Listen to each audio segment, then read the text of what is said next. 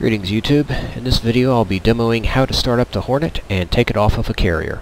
As you can see, our wings are folded up, we are on a Stennis, and if you do spawn on the ground the wings will not be folded. Okay, let's begin. First step as always is to turn on the battery by right clicking it. Second step is to turn on the APU.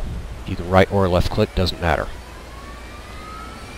Once the green light lights up, we're going to left click the engine crank switch to start the left engine.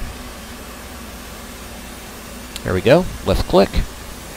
Once the RPM picks up a little bit, which is displayed up here, we will hit right Alt Home to crack the throttle open and start it up. While we're waiting, I'm going to turn on the 3 MFDs by right clicking the upper knob twice on the right and the left, and dragging the bottom one's brightness knob all the way to the top. Go ahead and turn on the HUD by doing the same with its brightness knob.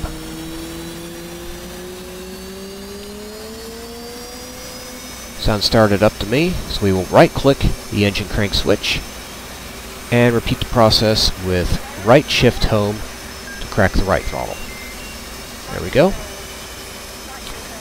Next step, we need to align our INS, so we go from the off position to the carrier position, CV. And while we're down here, I'm going to go ahead and turn on some console lights and arm the ejection seat. Now our wings do need to be spread, so we're going to right click the spread wing knob twice, and we're going to hit left Control C to go ahead and close the canopy.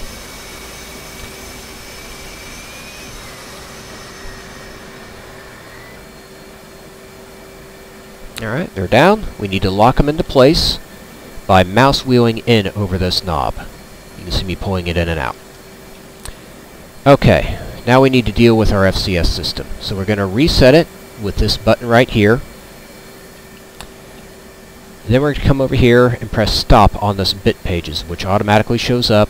We're going to go to FCS MC Go, and now we have to press the Y key and this FCS button at the same time. You don't have to hold them, but you do have to press them at the same time, and it'll go through the test procedure, which you can see it going through right now.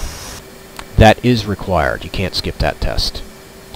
Okay, now I'm going to hit backspace to get rid of our stick for a moment. I'm going to turn on our RWR, turn on the chaff and flare dispenser by right-clicking it twice. That'll put it into a manual mode. If you put it into just the on position, that'll do programs. I'm not sure if they work yet. And we also have our ECM jammer down here. I'm going to go ahead and set the transmit, even though it's not actually implemented yet. We'll also go ahead and turn on the anti-skid, turn on our oxygen system with this OBOG switch. The APU automatically turns off, and we'll go ahead and set takeoff trim by pressing in this central button here. If you want external lights, they're down here behind the throttle. Okay, we're going to set our flaps to half. And now we're just waiting on the INS, I believe. So I'm going to go ahead and click this left MFD button twice to for mode, just to get rid of the map so we can see it easier. Current quality is 30, or 29, and total time elapsed is 2 minutes 15 seconds. And if you want the map back, you just press that button again, twice. Simple toggle. Okay, let me go ahead and speed this up so we can get through this part. It takes about 3 minutes total. Okay, there we go. We're good to go. It stops at 0.5 and says OK. Now we come back here to our INS alignment thing and go to the nav mode. At this point, I think we're good to go. Just let me run through everything real quick. Yep, we're good. Okay, contact ground crew. Have them remove the wheel chocks. Come down here and left click the parking brake to get rid of that. Okay, we are now good to go. Next step is to get out to one of these launch ramps. So to do that we will need nose wheel high steering, so I'm going to go into my controls and just show you what that is. Default is S, but obviously I have that on my stick. Now, you get to see me fail miserably at doing this without head tracking or VR. This is going to be awful. So I'm nose wheel high right now, and Jeez, this is hard.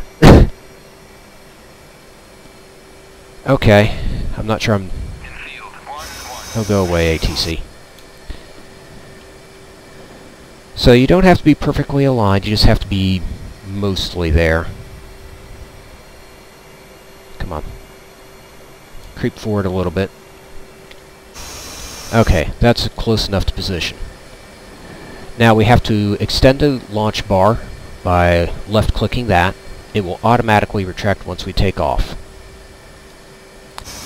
Next step is to press the U key to have the ground crew hook you up and raise all the launch stuff.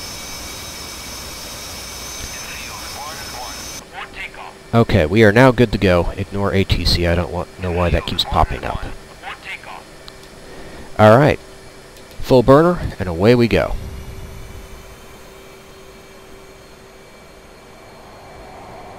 And we are largely along for the ride on this part. Gear up, flaps up. All there is to it. I'll see you in the next video. Thanks for watching.